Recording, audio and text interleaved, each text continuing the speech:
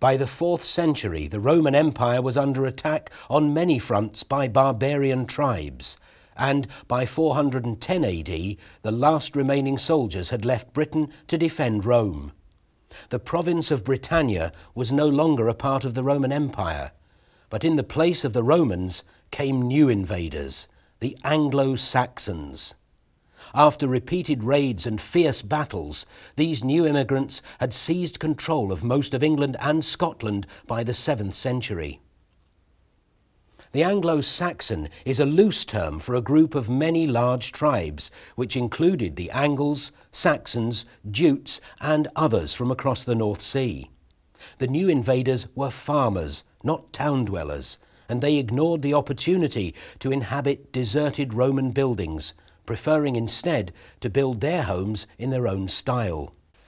The place name Alkborough originates in the Anglo-Saxon era, and it's derived from the Old English name Aluka and the Old English term Biaru, meaning a grove of trees. As in Roman times, Alkborough grew in importance as an observation point, thanks to its commanding views over the rivers Ouse and Trent, where they meet with the Humber. The Anglo-Saxons built the tower of this church on Roman foundations, which are still in place today, and it's highly likely that they used this tower as a lookout post. This Saxon cross on the south side of the church has some strange curved markings. That's because the cross is made from millstone grit, and the local Anglo-Saxons used it to sharpen and polish things like swords and arrowheads. It was also used as a marker for archery practice, with the actual target being set about 250 yards away in a farmyard. Over the years, the Anglo-Saxons divided Britain into a number of distinct kingdoms. Christianity spread across the country, and monasteries became the centres of learning and art.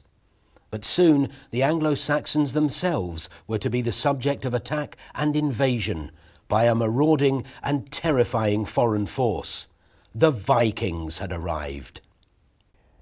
It's well documented that the Viking raiders used the Humber to gain access to important inland sites.